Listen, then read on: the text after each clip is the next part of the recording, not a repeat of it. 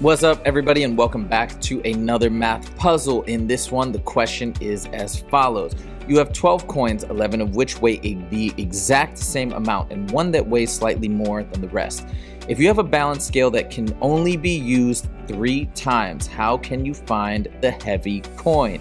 Hit that pause button and see if you can figure it out. When you're ready, hit play, and I'll give you the explanation.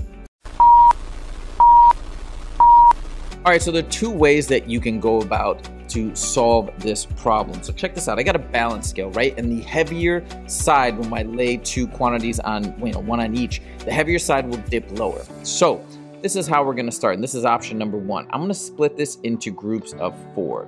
So we're gonna kind of separate it out like so. Now again, we don't know what the heavy coin looks like. It looks indistinguishable, so we have no idea. So we can only figure this out through weighing. So what I'm gonna do is I'm going to weigh this group of 4 against this group of 4. Now, there are a couple different possibilities. One possibility is that the heavy coin is in this bunch. The other is in this bunch, and the other is in this bunch. So check this out. This will work for any of those possibilities.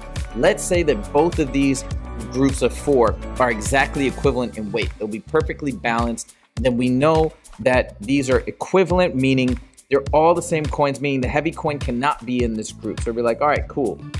These group of 8 don't have the heavy coin, so we kind of put these back. Then we know that the heavier coin has to be in this bunch. So now we have 2 times that we can weigh left. Now I can split this up into groups of 2 and groups of 2. We weigh them. Whichever side is heavier, let's say this side is heavier, then we know that this side contains the heavy coin. Then we split this one up. Whichever one is heavier is the heavy coin. The other way in that first bunch is if we did have one of these guys weighing more, let's say this one weighed more, we'd know that the heavier coin would be in this bunch. So then we'd remove this and say, all right, these must be all good. Split this up, weigh it just like the last time, and then split the heavier side, boom, done. Now let's go with the second kind of general way to do this. So instead of splitting into groups of 4, 3 groups of 4, we're gonna do 2 groups of 6. So we're gonna do one side here and one side here, right?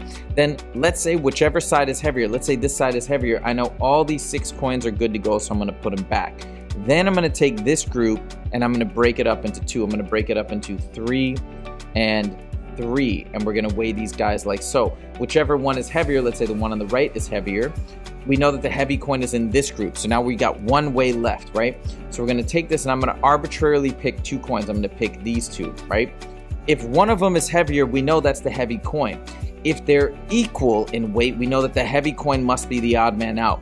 So in any of these iterations, we're gonna find the heavy coin in 3 scale uses. I hope you guys enjoyed this math puzzle, and if you did, please click that like button. And if you wanna see more math puzzles on the regular, make sure to click subscribe.